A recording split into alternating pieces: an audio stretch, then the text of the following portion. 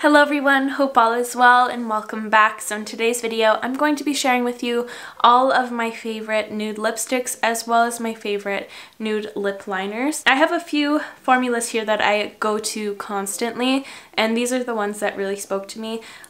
Ones that you've all seen many times before. And also if you want a tutorial on this look, it's going to be up either Friday or Sunday, so keep an eye out for that. It's going to be a very special video. So before we get into my favorite nude lipsticks, I would love for you to subscribe if you aren't already. It would mean so much to me, and let's get to it. So the first one I'm going to be talking about, I think, is my #1 favorite and the formulation that I always gravitate towards the most, and that is the Cosmetics Infinite Lip Clouds. I have 3 right here that are my everyday favorite nude shades. I also have a few in more brighter shades. Let me know if you'd like to see a similar video, maybe doing spring and summer favorite lipsticks, so more vibrant, more bold shades. That might be a fun video as well. So here are the 3 shades swatched. The furthest one right here is Magic Hour. It's a nice peachy nude, and the center one is the one I'm actually wearing right now with a lip liner and the Cosmetics gloss on top as well, but it is the shade Rose Nude. It's a very wearable pink, and this one is Morning Mocha, which is my top from the brand,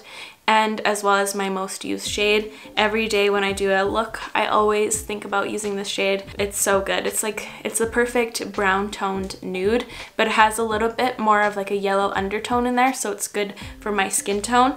I love this formulation so much because it has more of a moussey, cloudy texture, hence the name of them, Infinite Lip Clouds. They're so nice and very lightweight on the lips, and they don't super dry down to the point that they make like a raisin effect on your lips, and they're very flattering. They don't over exaggerate the lip lines you have. They're just very plush feeling, if that makes any sense. They're just so velvety and nice, and they just feel so nice and softening on the lips. Even when I have very dry, crusty lips, these still look amazing and they still feel nice and soft, which is very admirable and very rare for like a liquid lipstick formulation. I think this is one of my favorite discoveries in the last 6 months. I can't believe I've never used these. These have been around for a while, and I'm really sad that I didn't discover these sooner because they have been such staples in my collection. I love them to bits, and I highly recommend. They're definitely at the top of my list. And the following ones I'm going to be talking about aren't going to be in any specific order. I love them all very much. The second formulation I'm going to be talking about is the Glossier Generation Gs. These are very unique as well. The thing I love the most about these is that it gives the appearance that it's actually your natural lip color. It's a very unique formula, and these are the updated version. They updated them around like 1.5 years ago, I believe. I never tried the previous shade, so I have nothing to compare that to. I have 3 here that I wear the most often. I'll swatch them on my hand as well. So this more, oh my gosh, I'm dropping every single one. So this one right here is the shade Like, and it's a nice cool toned pink. The center one is the shade Cake, which is such a nice, more yellowy peachy tone, which is very unique. It has kind of like a clementine-y tone to it as well. It's not super pinky peachy, if that makes sense. And then the last one is my most worn one, and that is the shade Leo, and I think that one is the most unique shade as well. I love it because it's such a nice neutral brown shade, and it gives such a nice look to your lips. I really like this one. It's a very sheer formulation, and they can be built up. This is just a few swipes, I think like 3 swipes each, but you can build it up to a little bit more than this, or you can sheer it out even less than this if that's what you want. But I really adore this formulation. It has a very interesting texture. I don't even know how to describe it. It's definitely unlike any other lipstick formulations I've tried. I don't know what it is about it, but it really sticks out in my collection, and I find that to be unique, and the shades are absolutely stunning. So now for the next formulation, I'm going to be talking about the Guerlain Kiss Kiss lipsticks. They do have a few shades that are only available in Canada. I think they added a few shades. One of my favorites out of this collection is Nude Flirt. It is so nice. This formulation in the black container has more of a satin sheer effect, which I am a big fan of. So it's just so beautiful, and I love this specific shade because you can wear it with almost any look, and even if your lips are super dry and crusty and you just add this on, it just smoothens everything out and just makes your lips look so nice and plump and juicy. I adore this formula. I'll swatch the other 3 shades I have.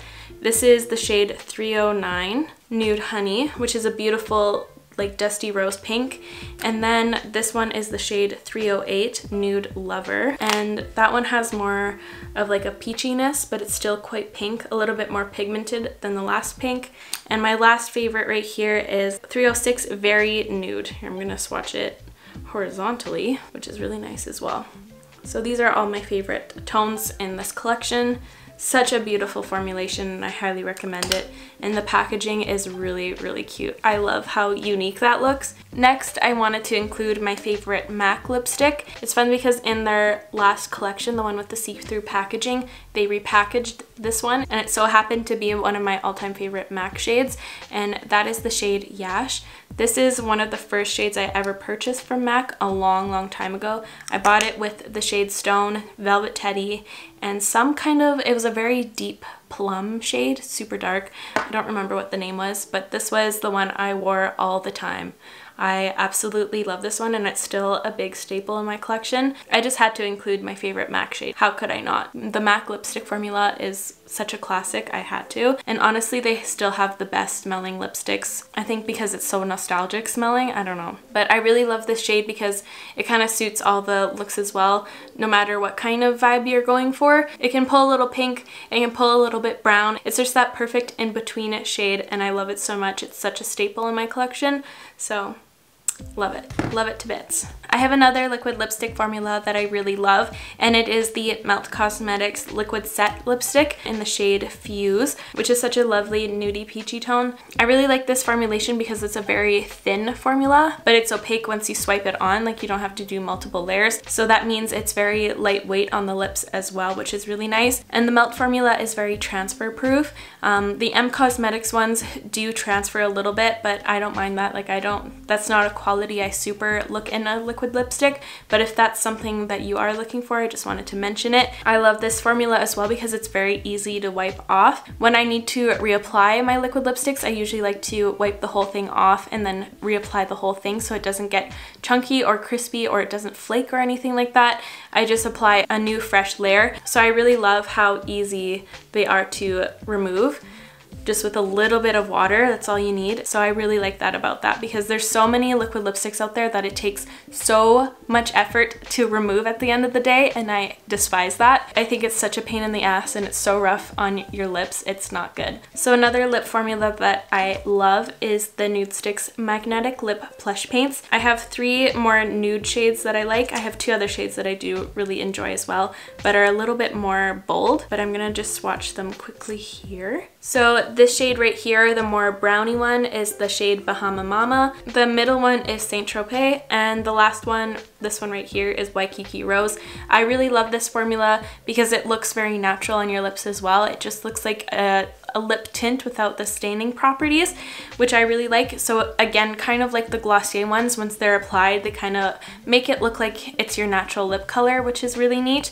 And I do really enjoy this formula. It has like a very unique texture as well. They have like a really interesting slip to them. They kind of feel like what a silicone primer kind of feels like, but a little bit thinner, if that makes sense. But I really like it because it doesn't enhance any lip texture or anything. They don't dry down either, so they just feel very nourishing and hydrating on the lips, but they have a matte finish. So I think they're very unique as well, and they stand out in my collection. And I have an honorable mention here for lip shades specifically, but I don't really love the formula, and they are the Huda Beauty matte lipsticks. I have 2 shades here that I like to kind of customize with either a lip balm underneath to make it a little bit more comfortable or a gloss on top. These 2 shades though are so beautiful. They're kind of like 90s brown nude shades. So this shade right here is Board Meeting, and this one right here is Staycation. I find the formula to be a little bit dry and a little bit patchy if you just wear them alone. I just wanted to mention that just because I really love these shades, but the formula kind of isn't fully there. So that's why it's an honorable mention. But now let's move on to my favorite lip liners. I have 4 here that I'm going to be talking about. 3 of them are by MAC.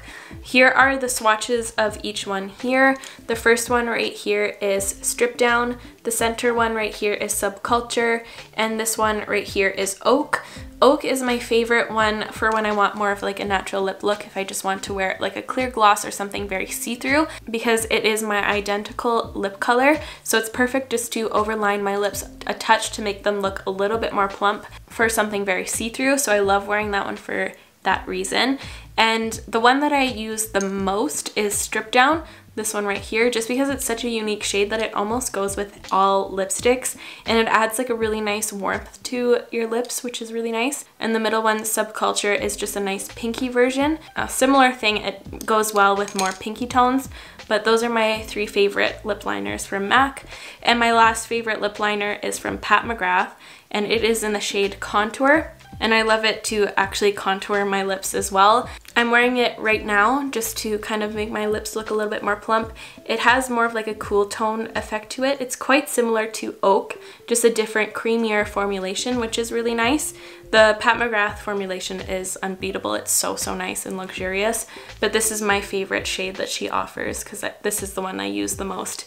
But those are my 4 most used, most loved lip liners, and same with all my nude lipsticks. I really hope you enjoyed today's video and found it helpful. If you did, please give this video a huge thumbs up. It would help me out so much.